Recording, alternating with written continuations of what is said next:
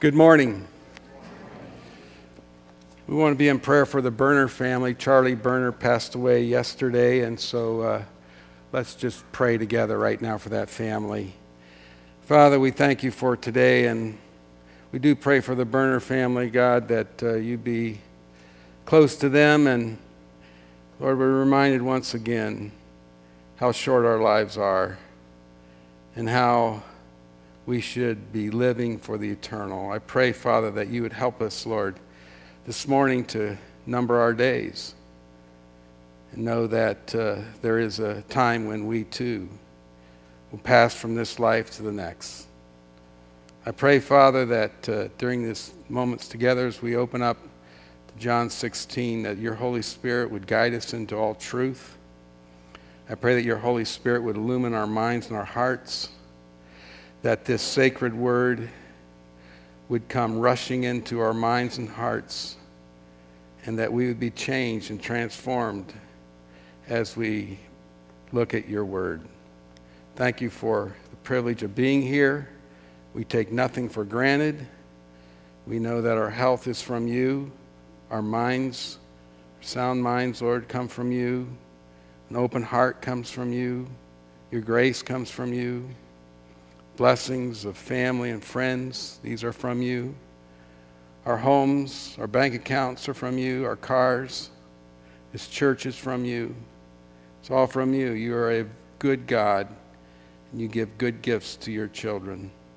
I pray that we'd be grateful this morning, that we'd have open hearts, open minds, and that you would teach us through your Holy Spirit. Pray these things in your name. Amen. We're in a series called The Holy Spirit. We're looking at the ministry of the Holy Spirit today, so I'd invite you to turn to John chapter 16, and we'll look at this passage together. It's John 14, 15, and 16 are awesome passages about the Holy Spirit. They're also very deeply Trinitarian. If you want to understand the Trinity, you need to study John 14, and now John 16, and the Trinity is everywhere. We believe in God the Father, God the Son, God the Holy Spirit, one God, and three persons. That's what we believe. That's what the scriptures teach. One God, three persons. The Father, the Son, and the Holy Spirit. And this wonderful doctrine that's far beyond us to completely understand is found even in this text this morning. So today we're going to look at the ministry of the Holy Spirit in the world. If you'll get your sermon notes out, that'd be great. It's very helpful to sometimes follow along the flow of the text. And the first thing we can see about the ministry of the Holy Spirit in the world. Now this is interesting, folks. Listen to me. There is no other text in all of Scripture that talks about what the Holy Spirit's relationship is to the world. And we're going to find out how God, through the Son, through the death of Christ, brings the gospel through the Holy Spirit to the world. And so he talks about that. Jesus does. And so the Holy Spirit, first of all, we see, convicts the world of sin. John chapter 16, verse 7 says, "But I tell you the truth." Jesus once again wants to get the disciples' attention. He is about ready to die, and he'll be arrested that night. The next day he'll die on a cross. These are some of the last words of Jesus. He has so much to tell his disciples. He wants his disciples to know this. He wants you to know this. He wants you to be convinced about what he is about to say because it's so important. He says, get your attention, folks. This is eternal. This is what I want you to know, but I tell you the truth. This is the truth. He says, but I tell you the truth.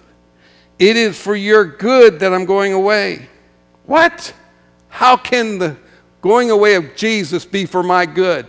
I want you here, Jesus. That's what his disciples are thinking. I want you here. I want to go and I want to reign and rule with you in your kingdom. I want you to go to Jerusalem and I want you to throw the Romans out. I want you to set up this political system that you promised in the Old Testament. I don't want you to leave. But Jesus says, I tell you the truth. It is for your good that I go away. What does he mean? He means it's the best thing that could happen to them is that he goes, he dies for their sins because they're sinners and they know it, and they're not righteous and they're going to be under the judgment of God. That he dies for their sin, he's buried, he's raised on the third day to show that God accepted his sacrifice for all mankind. The debt has been paid. He then ascends on high. He goes to the Father. He speaks to his Father, God the Father, God the Son, God the Father, and God the Son. Send the Holy Spirit to take the place of Jesus. That's why it's so good. He goes on and says, unless I go away, the counselor will not come to you. But if I go, I'll send him to you. And so he says, I'm going to go. I'm going to pay for your sins so that the Spirit of God can dwell within you. Unlike the Old Testament, he's not going to be outside of you. He's going to be in you. He's going to live within you. He's going to make his residence in your body. In your body.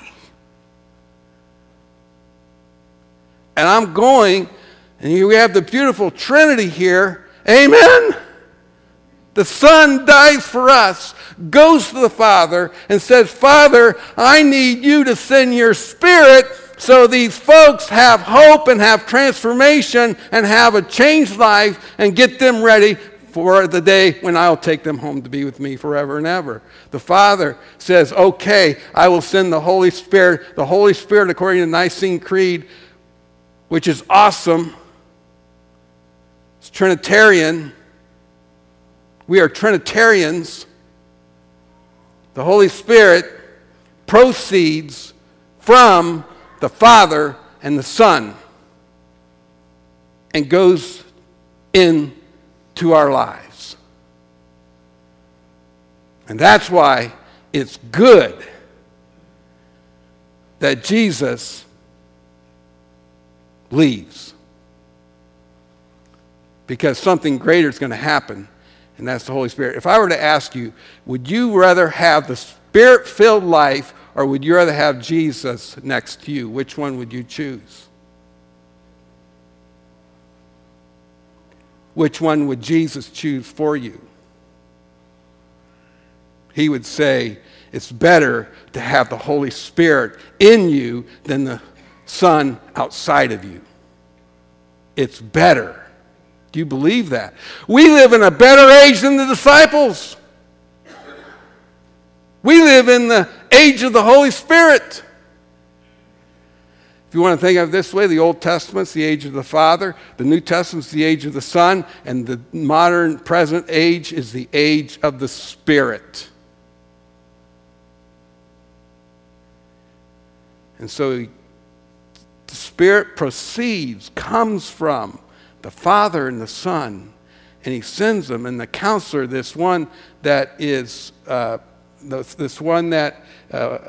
comes alongside of us, which I think is better translated helper, the one who helps us, the one who dwells within us. He comes because Jesus went to the Father. And then he goes in and he shows what's going to happen when the Spirit of God comes. When he comes, when did the Spirit come, I ask you? When did the Spirit come? When he comes? When was that? Pentecost. When he comes. And what happened at Pentecost? The Spirit of God came, and what's the first thing they did? They spoke in tongues and languages. And they went out and proclaimed the praises of God, and then Peter preached, right? And the Spirit of God fell upon, what was it, 3,000?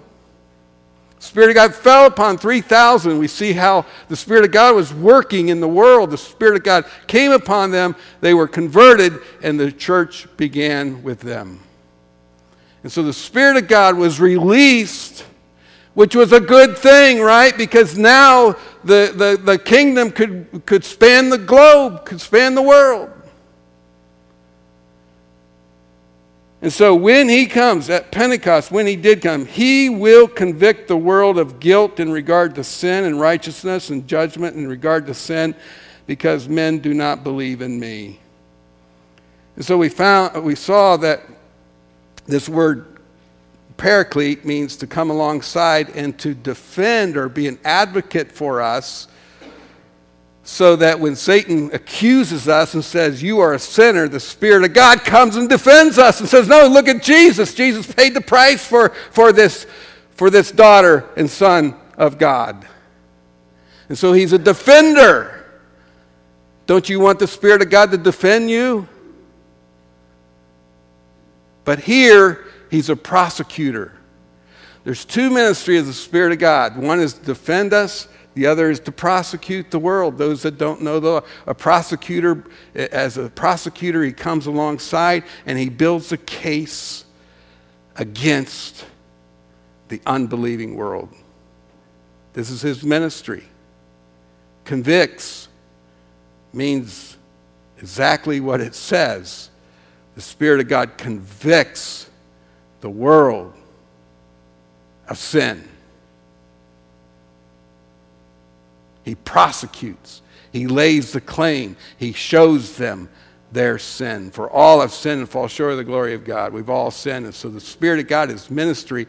You can't have the gospel without sin, my friends.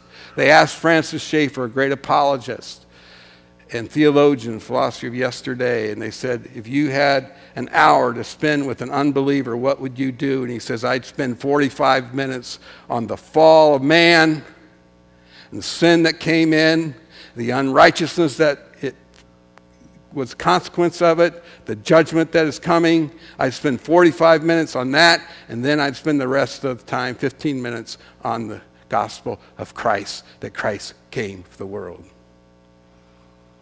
And so we're missing some of this because we don't believe in sin anymore. Oh, I make a mistake, we say. I failed. I didn't do it right. All true. But how many people say before God, I have sinned, and I'm so sorry? That's the work of the Spirit. No one can convince, especially modern man, where we're headed as a culture, as a society, and our way we think. It is going so fast down the tracks of relativism. It's going so fast down the tracks that there is no truth. Everything's up for grabs. We are in a whole new age, and we need the age of the Spirit to come again, where the Spirit convicts the world of sin. Because we don't believe it.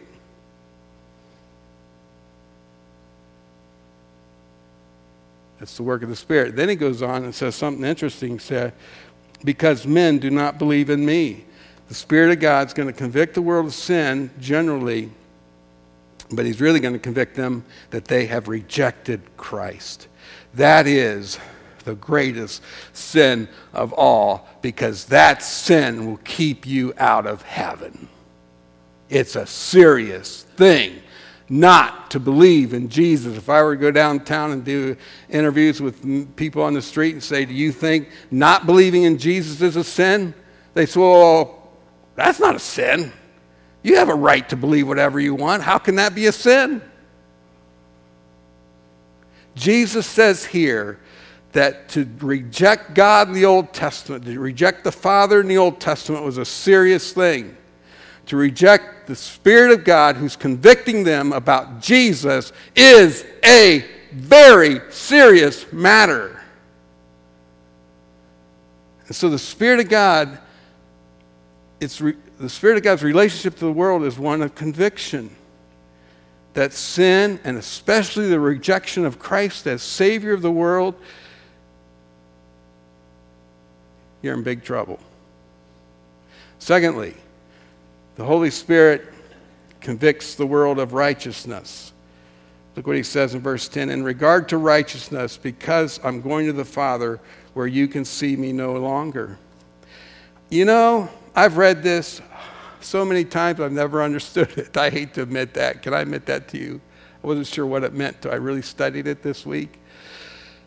And it's got some deep meanings here. What is Jesus saying?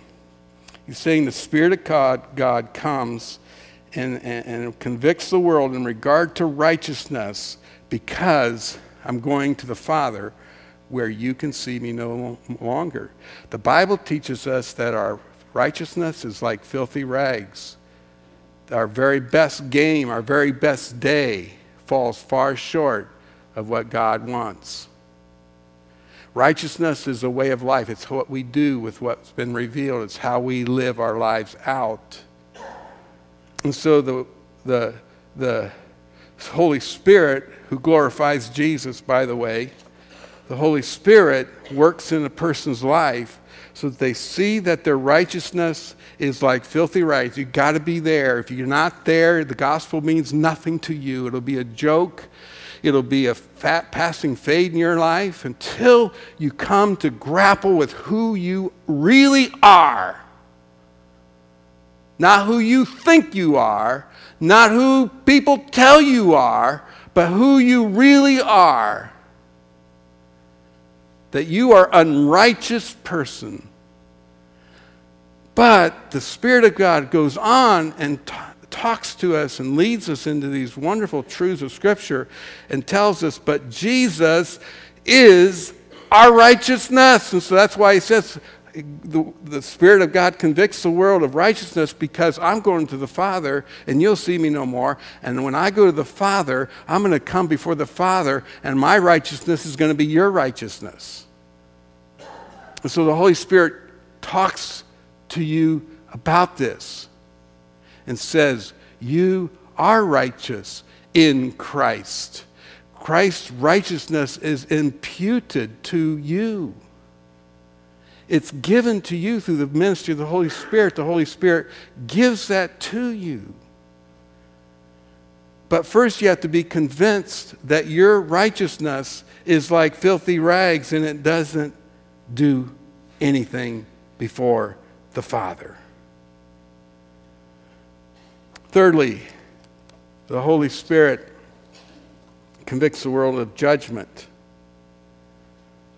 The Holy Spirit convicts the world of it. And in regard to judgment, the Spirit of God convicts you in regard to the world, in regard to judgment, because the prince of this world now stands condemned.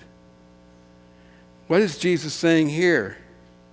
He's saying that it's sort of a progression. If you don't know Jesus, if you don't have his righteousness, this is what's going to happen. You're going to have sin. You're going to live an unrighteous life because sin produces unrighteousness, a way of life. Your way of life is not going to be what God wants. And then that's going to lead to judgment. And oh, by the way, you think you're going to get out of judgment? That's what Jesus is saying. Oh, by the way, you think it's not going to happen to you? Somehow it's just going to pass by and he'll say, Jesus will say, God will say, you know, boys will be boys and girls will be girls, and so the world is, and everything's fine. It ain't going to happen that way. And this is why Jesus talks about this, about the ministry of the Holy Spirit. The Holy Spirit is going to show you that the prince of darkness, Satan himself, has already been judged. And if Satan's been judged and he can't get out of the judgment of God, neither will you. It ain't going to happen. Satan thought he won. When Jesus was on the cross, Satan thought God is dead. Jesus is the Son. He knows his theology. God's gone. God's dead. I am now God. I can now rule the world. I can now bring men into greater sin and greater wickedness and greater violence and greater pain. I can take the world. Until the third day happened, right? What happened on the third day? Jesus what?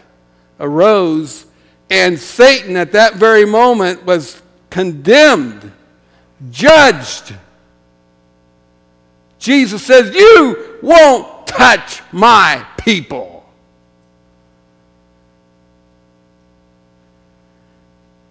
And Satan was judged and will be judged. And the Spirit of God speaks to the unsaved world about these realities. This is real conversion, my friends. You go through this. This is the Holy Spirit's gospel. You go through this, and you're genuinely saved. When you realize your sin, your unrighteousness, and judgment, and your only hope is Jesus, let me tell you, you'll go running to Christ.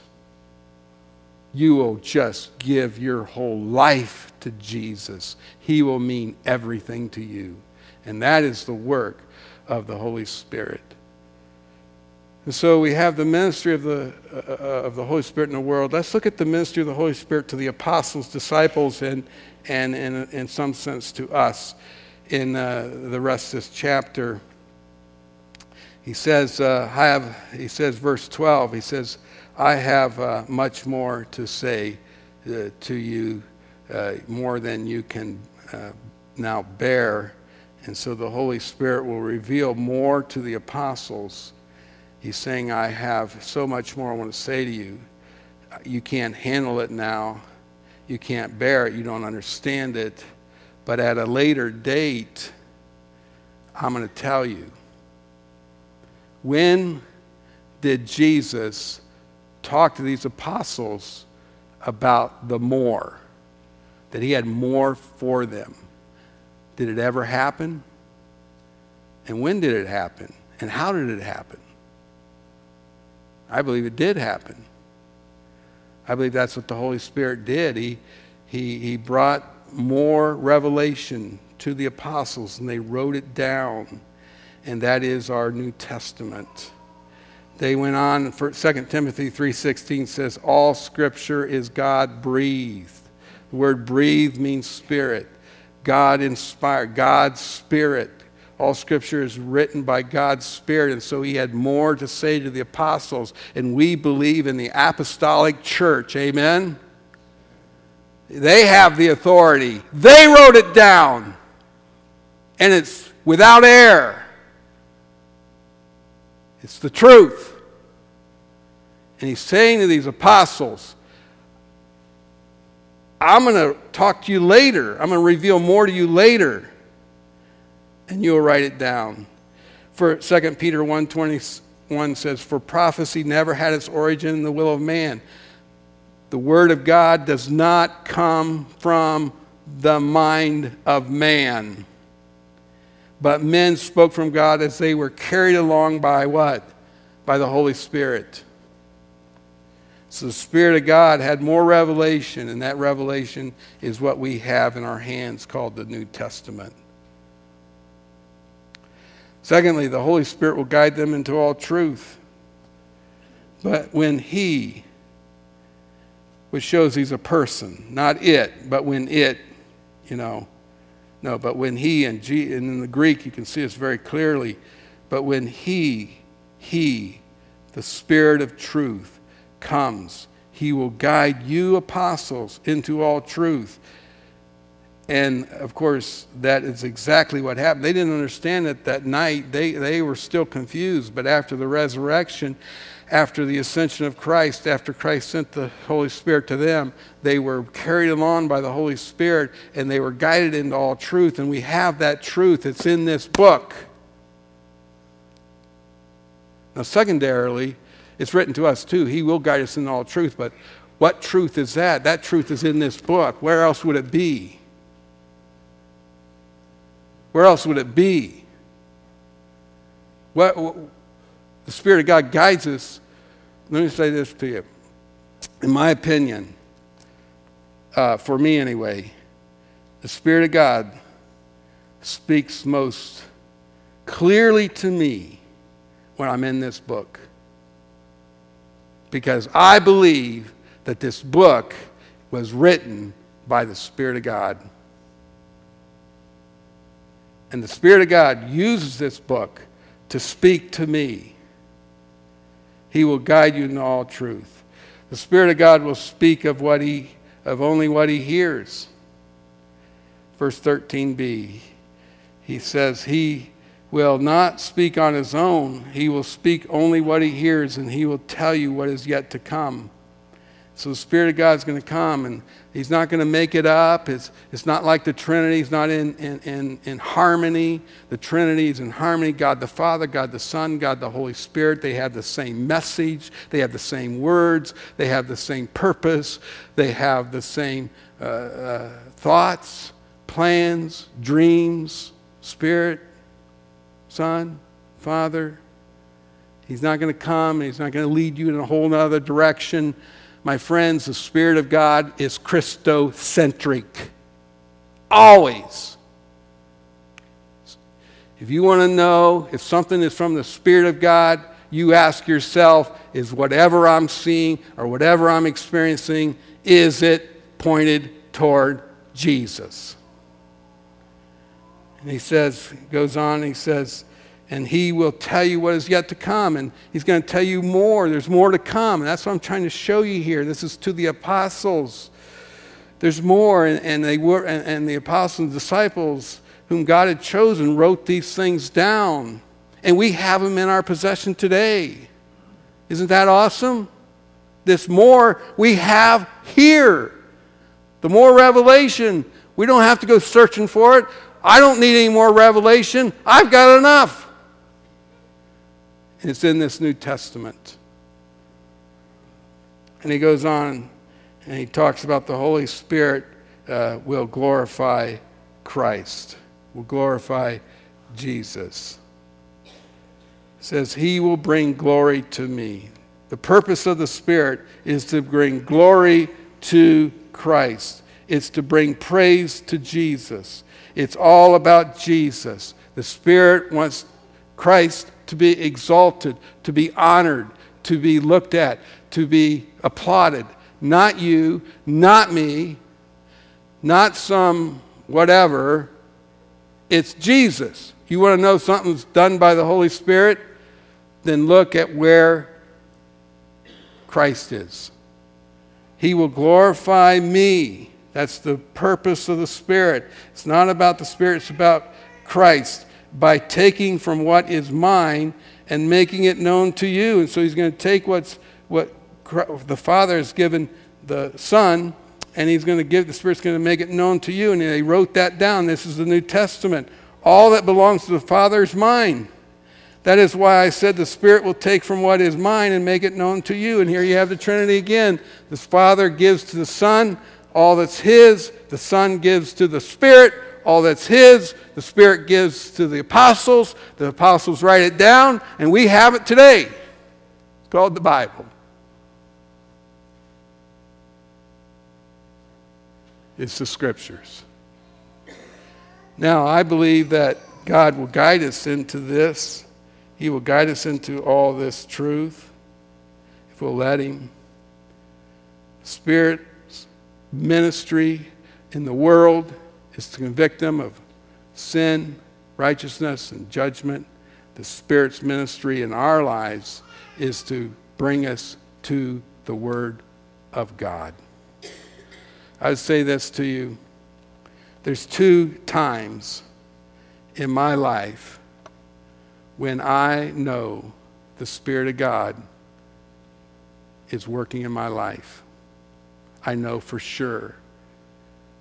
And that's when I share my faith.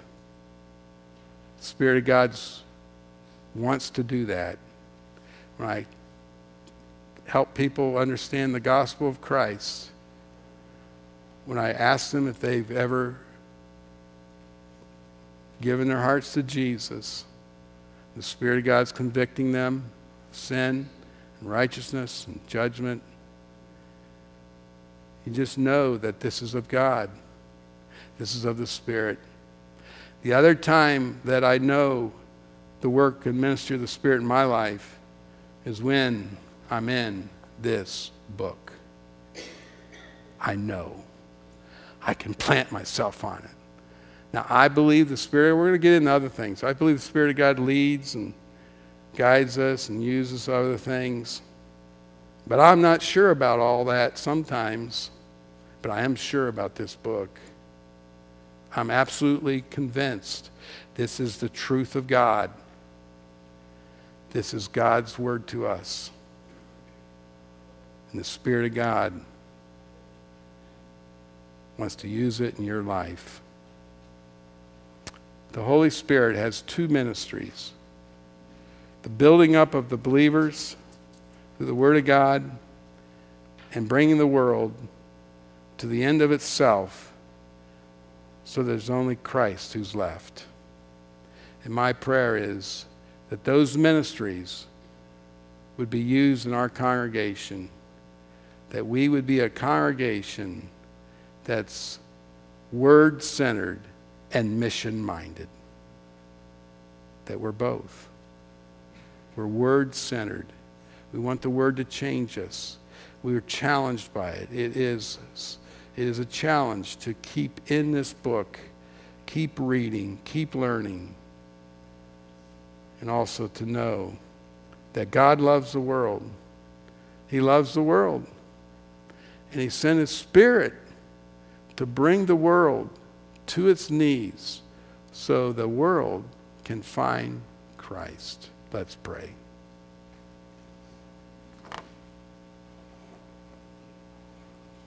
I would challenge you today to somehow find a way to get the Word of God in your life. I don't know how. I know you might struggle with it. There's so much material out there today. There's so many ministries and programs where you can find ways of promise. You know, I just think all of us should start our day with God. I think all of us should start our day in the Word and asking God to help us to understand and allowing that to be part of our lives, allowing the Spirit to take that Word and to convict us if we need convicted, to be challenged, to be encouraged, whatever God has for us. Lord, we want to be carried along by the Spirit in your Word. We want our minds to be illumined. We want to wrestle with it. We want to work with it. We want to focus on it. We want it to be part of our lives. We thank you for your Holy Spirit who does guide us into all truth. We thank you for the apostles who were obedient to you and wrote these things down over a period of time. They've been preserved for us. What an awesome privilege it is for us today. Thank you for the apostles' faithfulness. Most of them died at horrible deaths. They are faithful to you. And now we have their body of work. We thank you for that. Lord, thank you for this time. Thank you for the lunch we're about to enjoy. Bless your name. In Christ's name, amen. Let's stand together.